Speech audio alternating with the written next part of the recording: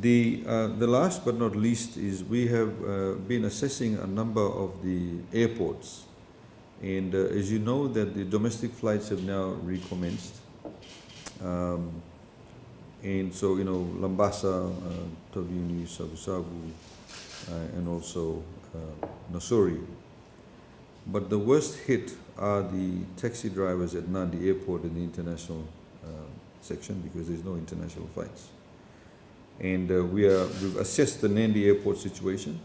We are also assessing the Nasori Airport, although Nasori the flights have increased.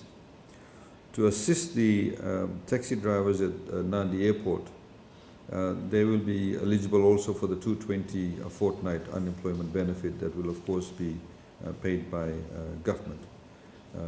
And some of them are making $5 a day or $10 a day.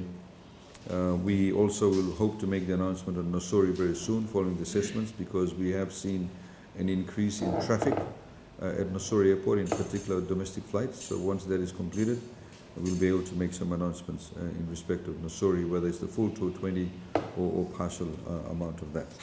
For those people who are the taxi drivers at Nadi Airport, they've got absolutely no income, and they'll be eligible for that. We're looking next at Nasori Airport.